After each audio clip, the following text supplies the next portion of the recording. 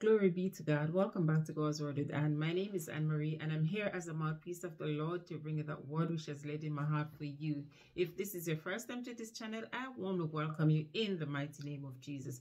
And if you're returning, God bless you as you continue to come and hear the word of the Lord.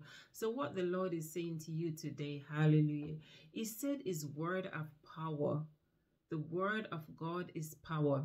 You know, like David, when he was going into battle with the Philistine, when he was going into battle with Goliath, glory be to God, he did have a sling and a stone, but that wasn't what he uses to defeat Goliath. He uses the word of God to defeat Goliath.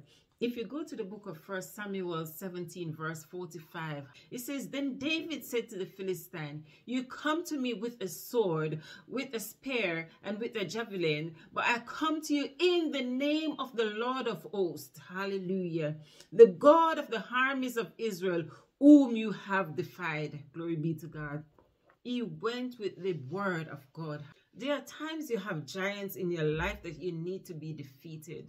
You just need the word of God to defeat those giants in your life. Glory be to God.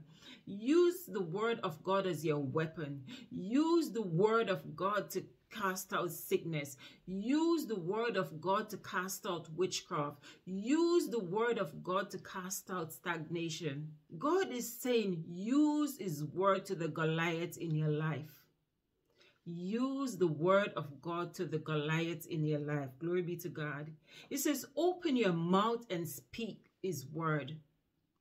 Open your mouth and speak His word. Don't be afraid of that giant in your life. Stand up and face the giant with the word of God.